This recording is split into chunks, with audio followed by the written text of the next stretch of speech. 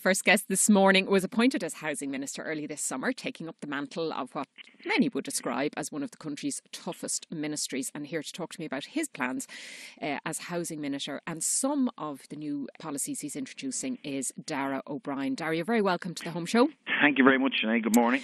Good morning. Now, tell me more about, you have a proposal bill. I suppose housing is one of those things that was front and centre for years and years and years and years and years. We could not see the wood for the trees on housing, and then whack, along comes COVID and, you know, to some extent chucks it into limbo. And, you know, there was a sense that there was a lot of things as emergency measures. We're finally sorting out things that maybe should have been done as, you know, over the last few years. Now, one of the changes you're bringing in is under the affordable housing scheme, and it's really about how young couples in the main can buy a home based on average salaries or slightly lower salaries. Tell us a little bit about what you're planning. Look, I suppose firstly just to say COVID does provide, and you're right, it provides a serious challenge for the construction sector. And just really briefly is what we're looking at. We were looking at earlier this year, pre-COVID, probably the sector would build 25,000 homes in Ireland. That it was projected to be reduced to less than 14,000. That just shows you, you know, the challenge ahead. Now, it now looks as that will probably be in the region of 16,000, which is good news because it's been stronger kind of, you know, push towards the first-time buyers. We increased the Help to Buy grant to 30,000 in the July stimulus, and that's helped some people get in the ladder. But to get to your specific point, affordable housing for working people has always been a priority for me. Big issue in the general election. Probably didn't get as much prominence as it should have done. Like, there's a whole load of people out there, couples and singles, because I'm not excluding singles from the scheme that I'm working on, who are either renting and paying really high rents, saving every extra cent they have, and still cannot save enough money or get a mortgage that will actually allow them to own their own home. And I actually believe in home ownership, and I think it's a just and honest and noble aspiration to have. Every survey that's done, by the way, home ownership comes up for people as the preferred type of housing tenure. We do need a proper rental system. I'll talk about that in a second. So what my work has been over the last 71 days since taking over as Minister for Housing is actually to try to put flesh on the bones of an affordable housing scheme that will work for first-time buyers. And I'm well advanced on that work. I obviously have to get that past Cabinet and to deal with colleagues on it. But like we would be looking at, I've looked at what's been done well in other countries, what's been done well in Ireland in the past. Like, we did have affordable housing here in Ireland before, but 16,000 families were housed through it in the late 90s, early 2000s. Mostly that worked out well. There some areas of it would need to be changed. So it is a priority. I want to give hope to people that they know that they're going to be able to own a home at a reasonable rate, with a focus not just on private housing developments, but looking at our public land too. I've often said it that we should be building public housing on public land that includes affordable housing. That will happen, but that's going to take time for that to come through. So that's why I'm trying to add some urgency to it by bringing forward a national affordable purchase scheme. Yeah. Now, just in terms of the details of what's involved, I know you were talking about increasing the salary levels to, I think, around 90,000 because that's what it costs to pay back a mortgage on things. But you're also referencing a shared equity option in it. How will that work in practice? Who do they share the equity with? First thing, I saw I saw the report on the 90,000 cap. I think salary caps are arbitrary. The previous scheme, and a scheme published actually by Sinn Féin, had a cap of 75,000 per couple. That would actually exclude over 50% of the people, based on our research, that are actually looking for affordable housing. So I think they're too arbitrary. The definition of affordability should really be around net income. So if your mortgage payment or your rent is over 35% of your net take-home pay, internationally that's actually seen as it starts to become unaffordable. So the shared equity model now, and we haven't decided on this, and I'm just cautious about what I say because we're still working through it, and I need, obviously, the support of colleagues in government. But it is very much this. that the state will take an equity share in a house. So you would buy a portion of the house. The state would take a portion of the house, and it's an investment by the state in your home, and that in future can be bought back or not, or if the house was sold, would be paid back at that stage, or the state would just retain it. And that means that you're servicing basically the mortgage that you got on the portion of the house that you're buying, and there could be low interest or no interest servicing of the other state part. We haven't settled on that piece yet. There's still a lot of work to be done there, but there are models, if you look at other countries, that work very well with this, and it means that people who are paying 17, 18, 1900 euro in rent right now will be paying mortgages of about €1,000 a month. Indeed. Now I'm just wondering, that's a big though, deal for people, Yeah, no, it is, and I get the kind of the financial side of it, but I'm concerned, Minister, and I wonder whether the banks would be concerned at having two owners on the same property. I mean, what happens if the couple goes into arrears, maybe due to something like COVID, or they lose their job and they end up in the MAR process? And suddenly the government is saying, no, hold on a second, we own part of this. Sure. Well, look, all those elements are being worked through at the moment. And obviously, we got to work through with financial institutions and with the state. I suppose to give you one example of how things are working through COVID, the one mortgage that I'm responsible for as Housing Minister right now is the Rebuilding Ireland Home Loan, which is a really good product, a 20 or 25-year fixed rate mortgage, at a very, very keen rate, okay?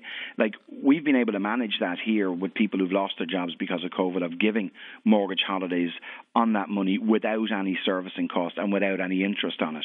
So those are the things we would work through. But obviously, the sector, and whatever plan we come forward, we will have to work with the sector on that to make sure that the terms of it are workable, and that any downsides to it are minimised greatly. I think the priority, though, Sinead, is for your listeners who are in this trap of people paying rent and not being able to save the required amount for their deposit, and feeling that they're never actually going to own a home. And we can do this affordably. It's been done in other jurisdictions. It's been done in Ireland before. And I'm quite confident, and there's certainly a will within government, there's a commitment in the programme for government agreed with ourselves and Fianna Fáil, the Greens and Fine Gael, that we would introduce an affordable purchase scheme, and we're going to do that. Yeah, and a lot of work is afoot on it. So a lot of the detail has to be worked through too, and we're still doing that at the moment. Well, the difference, of course, with the Rebuilding Ireland Home Loan is that the loans are not given by banks, by mainstream lenders. In other words, if they're subprime, they have to be refused by two banks to get it, so they're given out by local authorities. Yes. So it's very easy to say to people, listen, don't you worry if you don't pay, because we've got the taxpayer over here kind of supporting that. But in terms of the Help to Buy scheme, you're saying people can't get their deposit together, they can't afford houses, but in fact 40% of the people who availed of the very generous Help to Buy scheme already had the full deposit saved. They only needed 85% of the loan to value. Yeah. So, and now you've increased it to 30,000. We increased it in the July stimulus just up to the end of this year, Sinead. I think you'll find with people who are fortunate enough to be able to save, it has been a real help for first-time buyers. It's a crude instrument. I'd agree with you. It's free money. And it's expensive. Okay, but what it has done, if you look at last year, with over 4,500 first-time buyers were actually able to get their foot on the ladder, and it helped all of them to different degrees. But what we need to do, and what my priority as Housing Minister, is to bring affordability into the market, not just on affordable purchase, but also affordable rental. And for about the last 18 months, there'd been an expert group working within this department, bringing forward options on affordable rental. And when I came in here as Minister, I asked them to conclude that work. So we're before the end of this year as well, that we will have, for the first time, a national affordable rental scheme, so people will know what it looks like. Previous governments had spoken about that. We had right back to Alan Kelly announced the cost rental scheme in Enniskerry in 2015. That scheme's not finished yet. And what people want to see is actual delivery now. We know what policies need to be pursued, to be fair, but people do want to see delivery, and I think state-owned land has a big role in that too, through what's called the Service Sites Fund. But again, that's been very slow.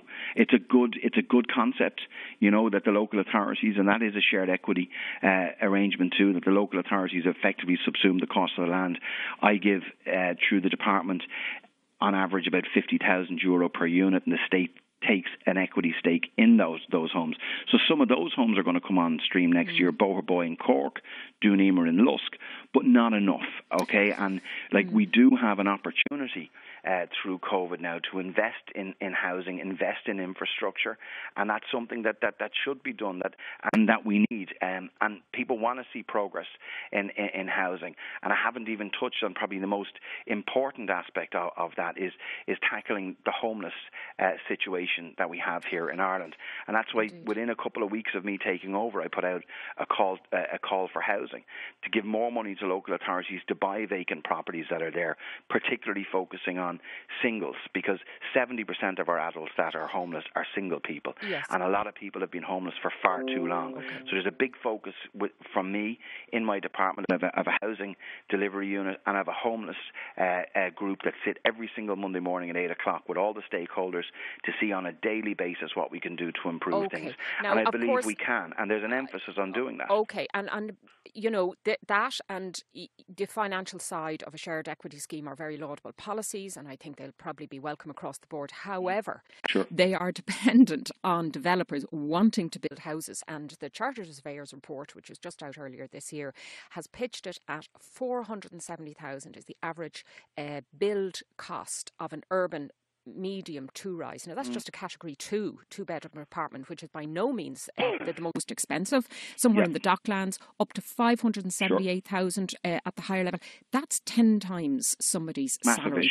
It doesn't make commercial sense for a developer to build at those levels. What are you going to do to incentivize them, encourage them, or force them to do so? Well, I think. Look, there's a couple of things you've outlined, particularly the issue with costs for building apartments. Okay, and that is very true. Like, we've a lot of permissions granted for apartments that haven't been actioned because they can't be built. Okay, but I think the state, I've always believed, needs to play a role in the market and needs to lead by example. Now, any incentives, as you ask, are things like that. You would be loath to bring in any incentives that aren't going to have a benefit to the end customer, i.e. the homeowner.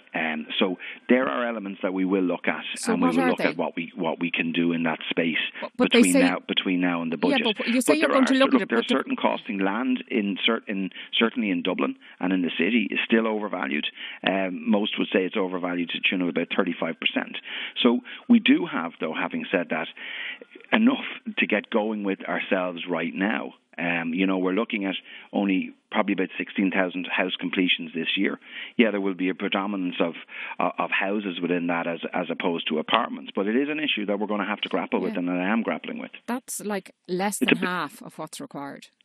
Sorry, Sinead, I missed that. That's less than half of what's required. I mean, if developers are saying to you, Minister, it's all very well, put in the money, let people afford it, make sure they can buy their mortgages, but we're not building because it is not affordable for us to do so. I mean, VAT, the average VAT on a two-bed apartment is 43,000 euros. Yeah, and look, that is true, but I firmly believe that some of the measures that government will take over the coming weeks and months will actually have a very positive impact in that space.